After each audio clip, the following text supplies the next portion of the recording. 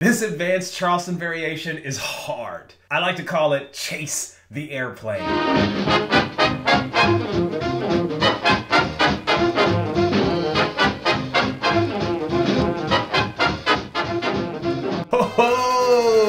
In this sequence, we had the idea of combining the fall off the log rhythm with tandem Charleston. Now, both of those rhythms are going in the opposite direction. Obviously, when you're doing tandem Charleston, typically you're rock stepping on a 1, 3, 5, or 7. And your fall off the log rhythms are typically on the even numbers. So I basically had to find a way to combine those together by pushing my partner onto those even numbers. It's a really convoluted sequence, but you can accomplish it if you push your partner on the number 6. If you haven't already, sign up for my 18 taster classes below. We'll show you a lot of technique and extra creativity to help spice up your social dancing. If you guys want the breakdown of this move, hit the link below also, and we'll dive in deeper on Chase the Airplane. If I don't get a chance to see you guys in real life, hopefully I get a chance to see you in one of my classes online. Take care.